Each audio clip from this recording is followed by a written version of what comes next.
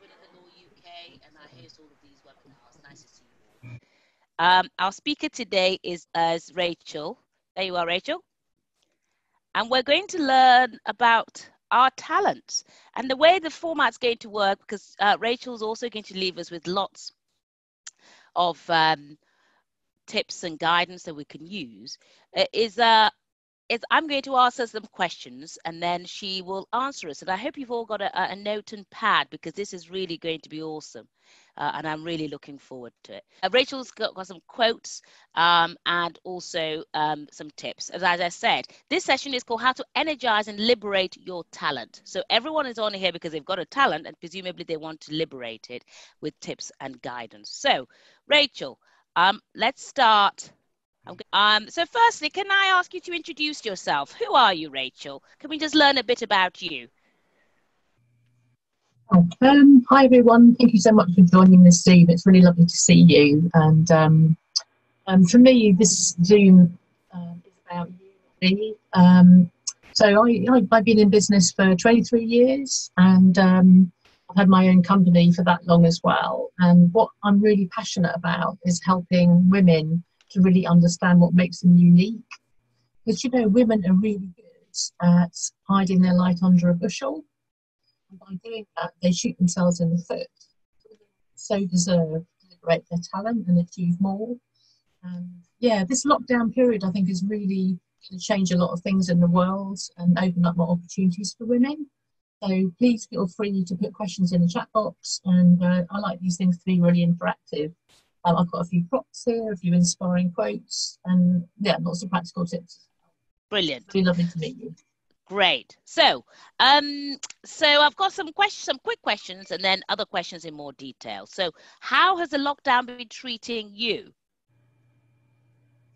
Well, gosh, it's been quite glorious actually. I feel really guilty saying that because it's a really difficult time for a lot of people out there. I moved to the Cotswolds about 12 years ago, having really thought about what I wanted. So we're very lucky. I've got my husband here and a cat. I'm not homeschooling, which I think would drive me absolutely mad. So, wow, hats off to the people who are doing that out there. Yeah, we all need a medal. You do, you really do. So yeah, not too bad. And I work from home a lot anyway, and I do a lot of Skype and telephone coaching. So I'm very lucky, I think, and very grateful just for having that. So how's the cabin fever been? Can you recommend any remedies? Yes, I can actually. A nap every day works really, really well. I've been shoveling manure into a barrow ×4 every day onto our allotments and then jumping up and down on it. And it's fantastic exercise. And it makes a change from going for a walk. And I naturally wake up really early in spring, about 5 o'clock. So I've been doing that when no one's looking, otherwise they're going to think I'm completely deranged. But yeah, it's really good exercise, and I need to do that to dig it into the soil so that something will grow. But it's really dry at the moment, so loving the sunshine, but it'd be nice to have a bit of rain as well. Yeah. Might do a rain dance later. Well, it's going to be raining all next week, so wish it? Okay. Yeah. And what positives have you found in lockdown? I've convinced myself I really love visual transformation, otherwise known as spring cleaning, and reading. And it's also been lovely not to travel, just to have more time to enjoy nature. And I think we're so, you know, this is a really difficult time for many. And strange is probably the word that most people use about it, but actually to have more time to really reflect on where you're at and what next, and to connect with people that you might not really connect with. I think that's a gift. It's very different for different people, but yeah, for me, those are positives. Okay, Rachel, your voice is very faint. All my sound is on max, so I don't know if you want to move a bit closer. I think I need to improve my tech, so let me know if I need to. Yeah, maybe if you put all the volume onto max. Okay, well, what, if anything, have you done to make a difference to others during lockdown? You know, I've been giving up my lunch hours to do these webinars to help, and the Thursday nights to allow people to talk about well-being and so on. In the media about people raising money and running and loads of things, and that feels really kind of pressure to me. So I've just done my own version of making a difference. A lot of people are walking more at the moment. So we live opposite Corbury Park, and more people are walking through the gates. And I noticed they were all squeaking, so I put a bit of WD-40 in my pocket and I oiled all the hinges. So that's like a little tiny thing I did. I felt really ashamed actually, because at Christmas I found myself doing social media. We had a 97-year-old neighbour and I hadn't spoken to her for a few weeks. So I felt really bad about that, and it's a bit more attention on the importance of community. So I've just dropped some flowers outside her house as a surprise, just to kind of make her smile, because at 97 that must be really tough. Yeah. Yeah, it's a really difficult topic, but I've done little things that make a big difference, hopefully. Not compared to the people who work in the NHS, my goodness. Yes, quite. Oh, I've got a fantastic, apart from having a nap every day, I've got a fantastic massage cushion that you press a button and it massages all the neck muscles and the back muscles. When you've been Zooming all day and just sitting in one position, it's just wonderful. And it's my new best friend in lockdown. And it's really nice to escape from Zoom and just switch off. So that's an example. Another thing I've been doing is there's a fantastic tool called the pause exercise, where you sit in a chair or on a toilet or anywhere and you close your eyes for 10 minutes. You listen to all the sounds around you. That stops you listening to the internal chatter in your head, you know, the worries about the future or what's going to happen, because you can only think on and listen on one channel at a time. So I really recommend that you try that as a tip. Sit in the chair, close your eyes, really kind of ground yourself, listen to the external sounds, and the internal chatter in your head will start to quieten and your body will fill with energy. Yeah, it's just brilliant. Okay. What I'm focusing on at the moment is taking my business much more to offer programs to support people, because so many people are going to have to change career direction. Their career aspirations are going to be different to what they were because of everything changing. And I'm not very techie, so it's quite it's a bit like swimming uphill in treacle for me to do things like that. Podcasts and webinars. So apart from all the little things that I mentioned earlier to help specific people locally, all gates, I'm focused on how I can support lots of people in the next few months, because they're going to really need it. So that's really important. Okay. I think the coronavirus is going to change the world of work a huge amount. It's been changing quite a lot, but very slowly, and the whole Brexit thing has been slowing it down. So there's a lot of stuff in the media about this topic. Individuals need to take responsibility for their own career much more than they have in the past. There's going to be a big shift from employment to self-employment and portfolio careers. If you think about employers, they've taken a lot of the risk on board themselves. And it's really important that individuals, especially women and especially women lawyers, solicitors and barristers, get much more comfortable with marketing themselves, because there's going to be less jobs and more competition. And it's all about who you know and actually feeling comfortable with what you want to do. So I just want to share a prop at this point.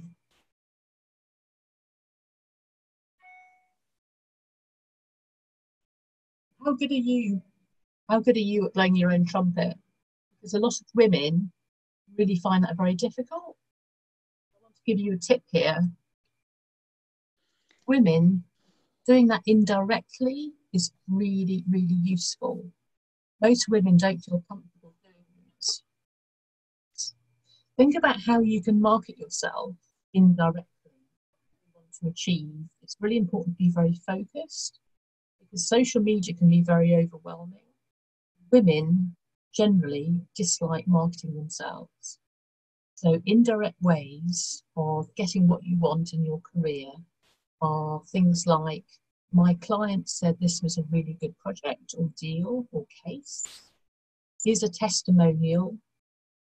Getting other people to actually be your own ambassadors and advocates and raving fans. How can you stand out on social media? So many people are sharing so many things and it's quite overwhelming. it's getting harder and harder to be noticed. So think about what makes you unique and also your personal brand. If you think about all the information that's being shared online, how can you stand out in a way that's original and new? Don't feel like you have to be a sheep. Really, really be yourself and believe in yourself. So a key insight when marketing yourself is do it indirectly. Women. Does that make sense? Yes, it does. It does. And it's really important to have a specialism. My mother, she's a really incredible woman.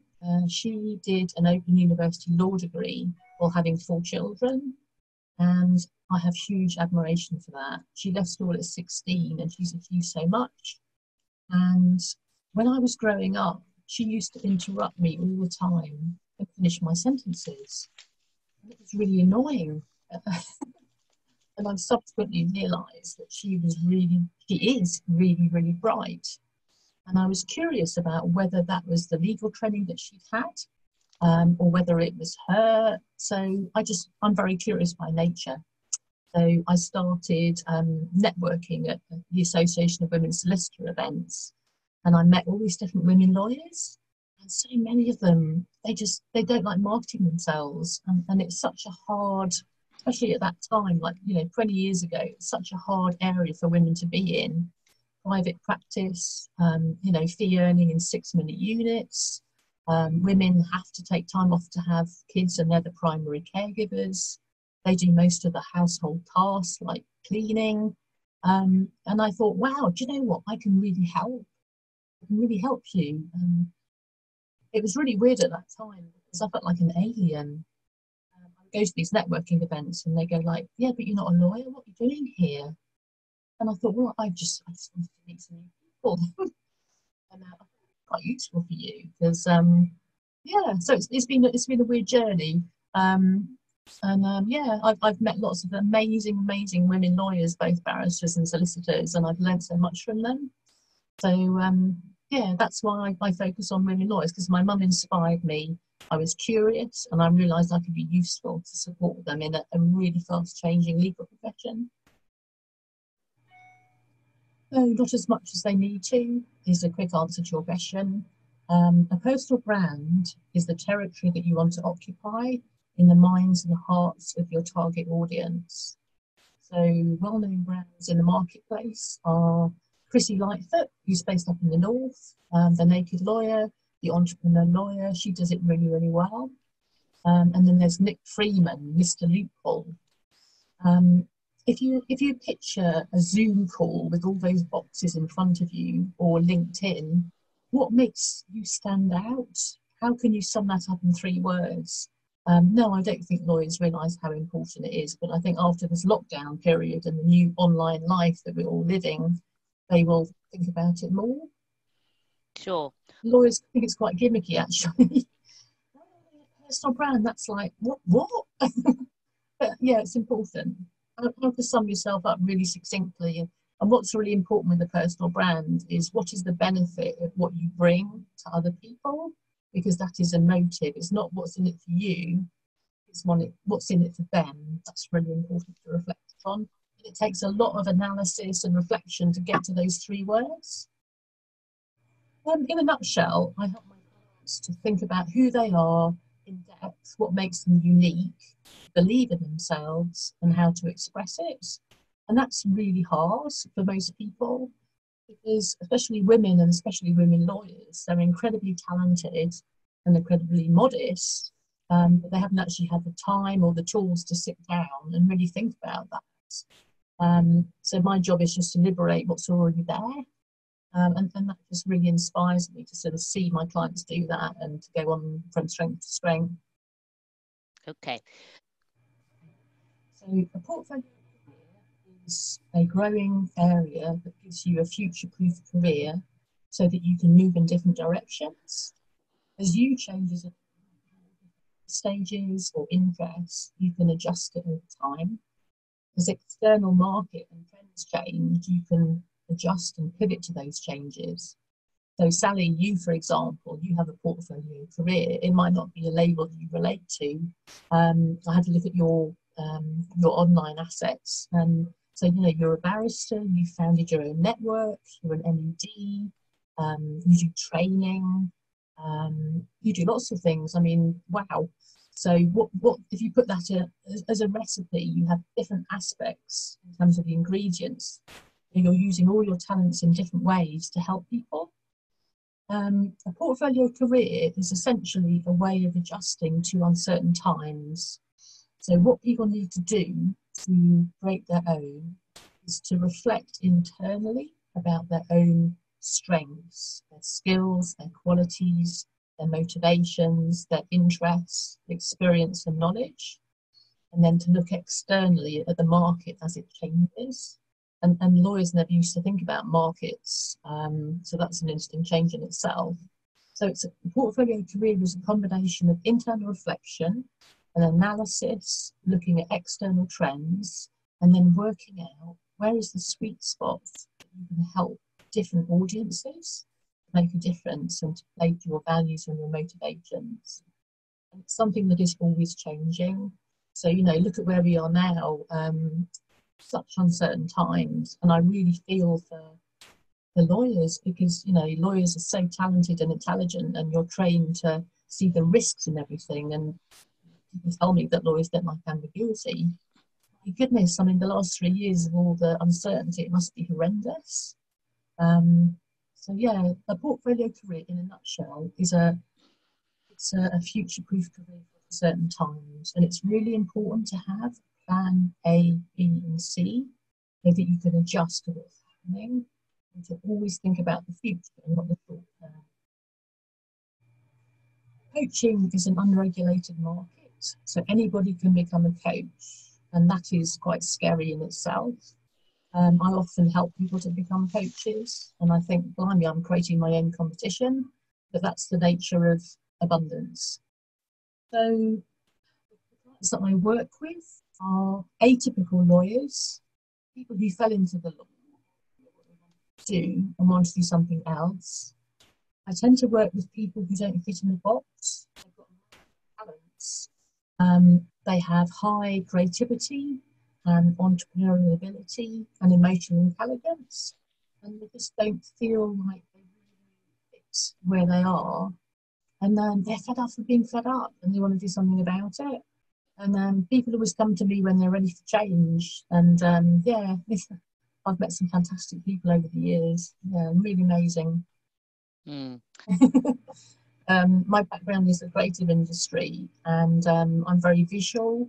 And do you know when you go to a networking event and everyone's sitting around looking quite awkward and uncomfortable, especially when like round tables, sometimes having a physical prop, it just gets curious and it starts conversation. And when people start chatting, they feel less anxious.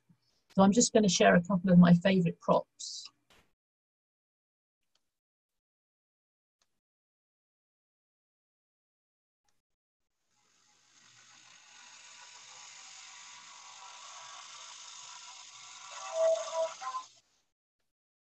I found this one in Hamleys, and it was behind the counter, and they were selling it at a discount price. Can you imagine being a parent in lockdown with that and your kids, like pressing that button all the time? I love this prop because for me, it really sums up the interconnected world in which we live and how stressful it can be. You've done 8 Zooms in a day or maybe more. That's how you feel, and that's that's when it's a good time to go for a walk. And this is one of my favourites as well.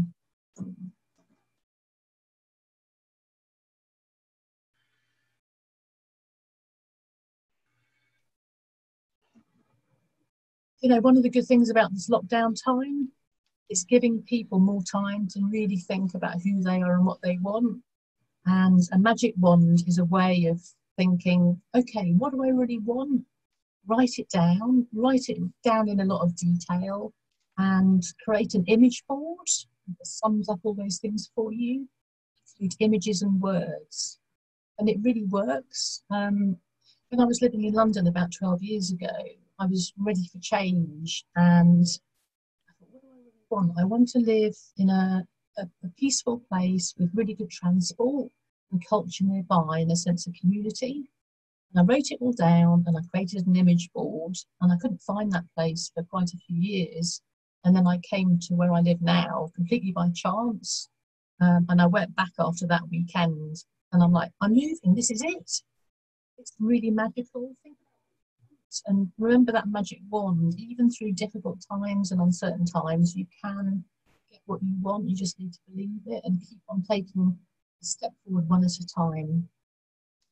So a few years ago, I got to be the most senior person of the biggest law firm in the world, France, and I achieved that by being a bit cheeky. I can be a bit cheeky, actually. I'm naturally quite proactive. And so what happened was I went to an event where they were celebrating people who were giving back. And Clifford Chance had been in the news that day for being one of the worst law firms to work for because they were like so full on. So at this event, there were some Clifford Chance lawyers, and I bounded up to them and I said, "Oh, is it true you've got camp beds in your office because the hours are so long?" And they thought, "Who's this woman?" But that's just me being a bit cheeky. So I got their cards and I started sending them my newsletter. And then about a year later, after they received my newsletter, I got to work with someone. And then that went well, and they referred me to their boss, and their boss referred me to the managing partner of Clifford Chance. So there you go. You know, that it's not about money and marketing. It's about taking a step forward, making a difference, being proactive, and being a bit cheeky sometimes. Yeah, I love that. I love that story. Have you got beds? Good at? Not at all. I've very rarely met any woman who loves that. Women find that really hard. It makes them feel quite pushy and anxious, and they don't like it, and therefore they don't do it. And that is related to the neuroscience and the differences between men and women. So what's really important is to just accept that that is okay. That is how women feel, and how you can step around that or jump over it. What is really important is not to do nothing, because if you do nothing, then you don't put yourself forward, and that's just not on. So think about one simple way that would make you feel comfortable to say, I'm good at. Going back to the point I made earlier, doing things directly works really well for women. So think about what would work for you. But in a nutshell, yeah, women do not like saying, I'm really good at. And I actually coached someone earlier on about women don't tend to be very good at accepting praise. You know what? To actually accept a compliment is say thank you. Even if you don't like receiving what people are saying because it feels a bit awkward, just say thank you. Because that compliment is a gift that they thought about giving to you. Say thank you, or just to accept that praise is like kind of batting out that thoughtfulness into the sky. So yeah, say thank you, and just that's all you need to do. I'm really good at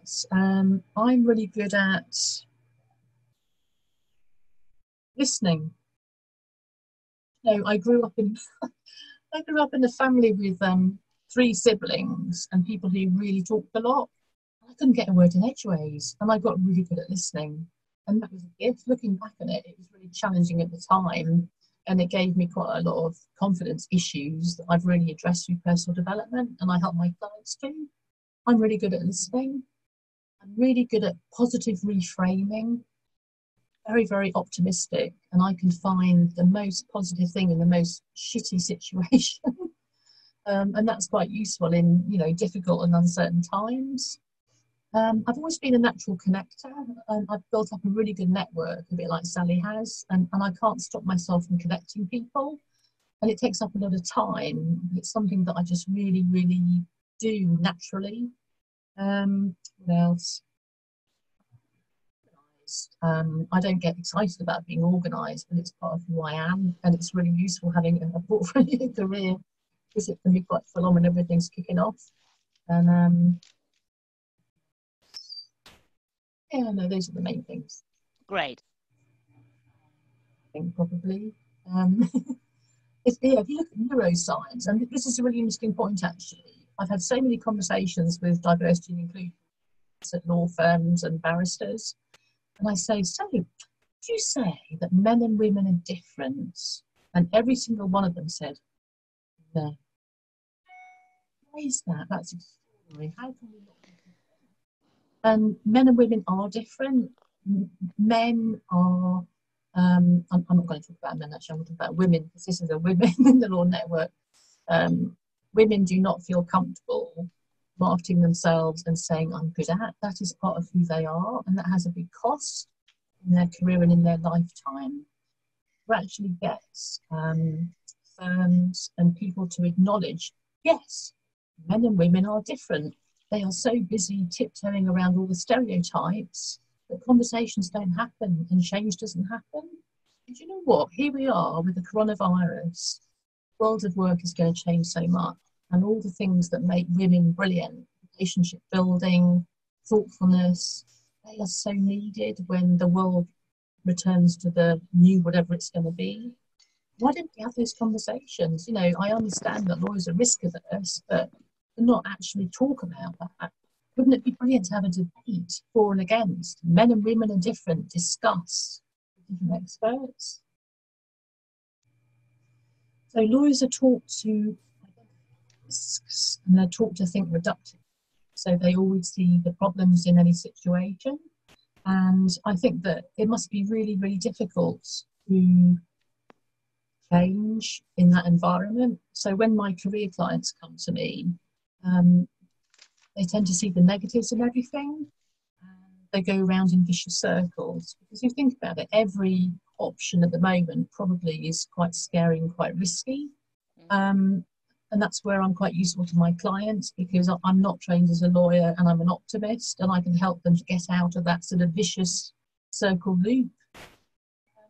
Lawyers have a lot of positive things that often they forget. So critical thinking, for example, is a really, really important future skill they are taught to have and other people need to have. And that's a new career path for lawyers, help people who aren't lawyers to think about critical thinking. What else? Yeah, well, just, you know, they're such succinct communicators. You know, what are the key points? What are the key salient points from reading a whole shed load of information and communicating that? It's a real gift, especially with so much information out there being shared online. That's a real asset. Okay, so yeah, more and more lawyers are going to have to change career direction because of artificial intelligence taking some jobs. More and more lawyers are changing career direction. You know, lawyers are becoming coaches, lawyers are becoming journalists. So critical thinking, research, advocacy, communication, many, many things, negotiation. Lawyers have many transferable skills, but often they forget that. I don't believe in regrets. Yeah, I do. Regret achieves nothing. Have I had disappointments? Yes, I think that's really normal. I had a very challenging time in 2007. I self-funded a 6-month CPD career break to get into the talent management space. And then the credit crunch happened. And I lived off my savings to do that. That was really, really hard. And I chose to take the difficult path rather than the easy path. It's made me resilient. So going back to what I was saying, you know, everything is a gift. I don't think that's a regret. It was frustrating after all the hard work. So that's my answer to that question. Career achievements. Well, for me, seeing my clients achieve what they want to achieve is what motivates me. People are amazing if they actually believe that they can do something, and it's wonderful to support them to do that. Yeah. Believe in yourself. Take the long-term view. Invest in your career capital. And what I mean by that is things that will make you more marketable over time. So build your network. About how you can invest in your marketability, whether it's being a panelist or doing a keynote talk or writing an article. It's really important to make time for these things. What else would I say in terms of liberating talents? I think that was 4 because I was writing it down. Oh, I wasn't counting, sorry. It's becoming more and more important to have a large online diverse network.